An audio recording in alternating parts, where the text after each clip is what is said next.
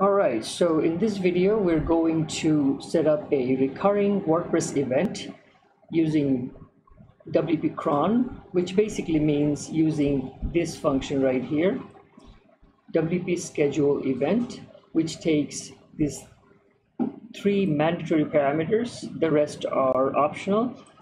Let's focus on these three for now. The first one is an integer, which is basically a timestamp. The second one is a time interval. As an example, we can go here and look at these right here: hourly, daily, weekly, etc. These are the default string representation of that recurrence string.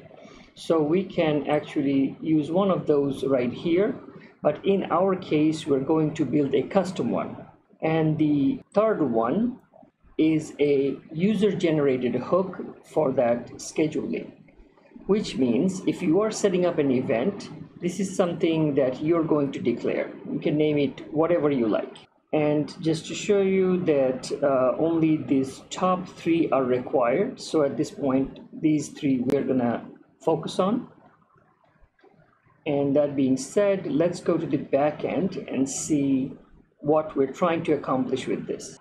All right, as you can see here at the WordPress backend, every 10 seconds I am inserting a new post. I'm just showing you so that this is something we're going to accomplish now. Let's go to the code and see how it's done. Okay, so we're back at the code level, and this is my theme name, and this is my custom function folder, and this is our target file. And in here I've already laid out a few comments as to the steps we're going to follow, not necessarily in that order. We're going to start right here. First, we're going to add the custom hook using add action. And this will take two parameters. First is our custom hook, and the second would be the attached function, which will actually define the scheduling event. And this one basically is this hook right here, a user defined hook. And once this is done, and this is where the function will go, which we will not write right away, just create a shell here. Now we go here to create the actual schedule. This is where we're going to use the WP schedule event function. But before we do, we need to bring in an item for best practices recommended by WordPress. Basically what this does is prevents duplication. Mainly this will check for this hook previously being used or not. If it doesn't, only then this will implement our schedule using this WP schedule event. And as we saw before, first we need to provide an integer for time, which is the PHP time function, and next would be our string for time interval. And since we said that we're going to create a custom one, so we're going to leave this empty for now. And lastly, our cron hook. Okay, so our structure is almost ready. Now let's find out how to create this guy right here, the recurring event text. Let's go back to the document. In here we saw before the WP default ones, hourly, daily, weekly, etc. But this is how we are going to create the custom event. And our target is to do a 10-second one. So let's grab this whole thing from here.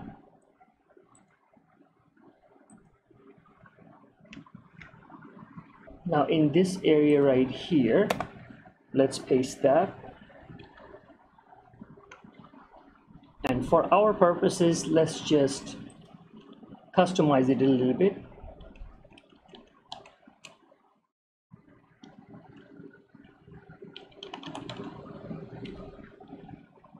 And they're saying here that this is a 5-second one. We're gonna go ahead and do 10 seconds. And keep in mind, this is the string we're going to be using here. So let's do it here already.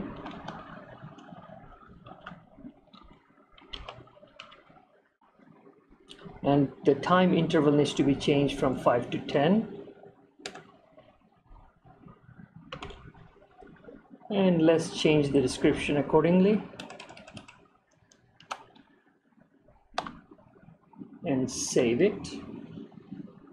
So as soon as this function runs, we're going to have our 10 seconds interval ready, which in turn will be used right here, which will invoke this cron hook, and this cron hook will invoke this function. Now it is time to write our function here. As we mentioned before, we're going to insert post every 10 seconds. So let's keep it simple and fill this out.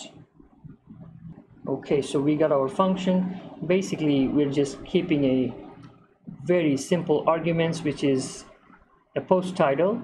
And since we already saw this one created before, we're going to add an extra word here, which is new. This will show the difference between the old one and the new one. Basically, this is what I mean. Right here, they were created previously, and this time when we first launch it, we're going to see that this new was added. That way we know for sure that it is adding brand new post and coming from this file. And this is the function WP insert post. Using this argument, it's going to create the post. So a quick recap. First is going to go check whether or not any other hook by that name exists or not. Then it will try to schedule the event using this time and this time interval. Now to get this time interval, we started right here using this cron schedule hook and this function. We're adding this text 10 seconds and the same string we are using here. And by implementing this hook right here using add action followed by this function right here, we will create one post every 10 seconds. Now that our file is ready, let's save it. Now we have one more step left, which is basically calling this from our function file. So let's track down our function file, which is right here. And I already set up a space for it. So let's fill it in. Require.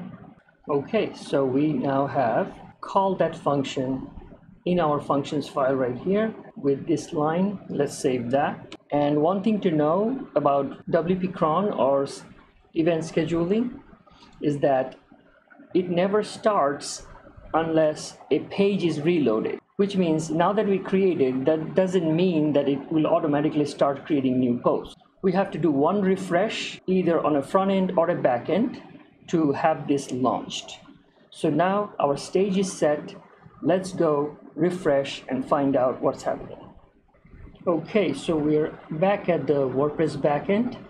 Now our schedule is set, and these, as we've seen before, was created previously, and the new one will come in with a new word at the beginning of it, right? So now let's refresh. Hopefully it's 10 seconds already. Boom, there you go. It's actually more than 10 seconds, and this actually shows that it is creating more and more at each 10 seconds interval. Let's do some more. Refresh, and there you go. Every 10 seconds, one more. So now if we don't stop this, it will keep doing this on and on forever and keep creating one post every 10 seconds. So this can be used as an example, but now we can think of other good valid purposes that we can use them for.